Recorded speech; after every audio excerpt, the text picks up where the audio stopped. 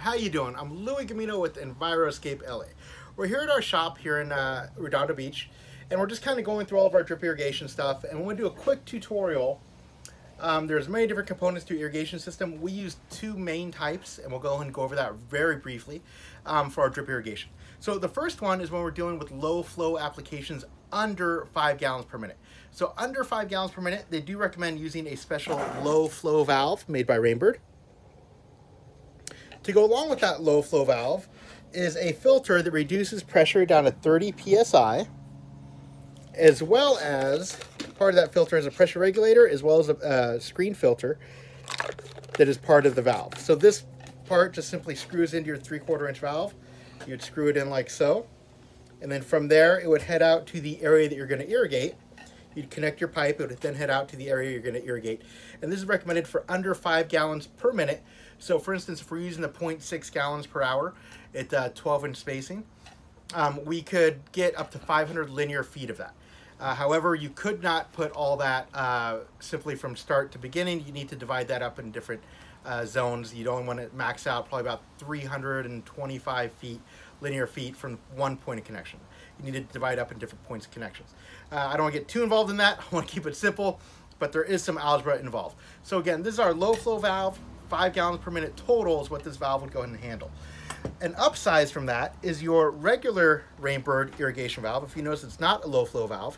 And the point of that is it's going to get connected into this particular filter here. Now this filter, if you notice, has a yellow sticker, and it reduces pressure down to 40 psi. Has a pressure regulator in there, as well as a regular screen filter in here when it comes to purposes for cleaning.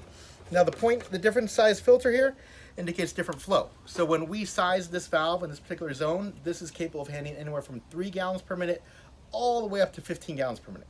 So this particular valve is going to irrigate a zone that's going to cover, it's 400 maybe linear feet of 0.6 gallons per hour, 12-inch spacing. So it'll be about 4 gallons per minute, maybe 5. You never know.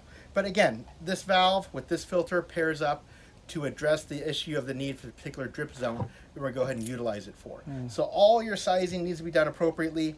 On this one does happen to have a couple reducers here to get us down to 3/4 inch pipe, which are going to go in there for the install to make everything down to 3/4 inch like so. Again, so these are just two of the valves that we use, two of the main valves that we use, and you just got to know the right valve for the right application. If you mix things up, the drip zone will fail and will lead to problems. Another important component is installing an ARV, air relief valve, as well as a clean out.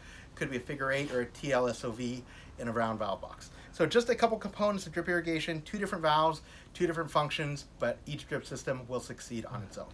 And if you're a do-it-yourselfer, where can you go for information? Well, I know the internet, but where in particular? EnviroScapeLA.com is a wealth of information, as well as Rainbird.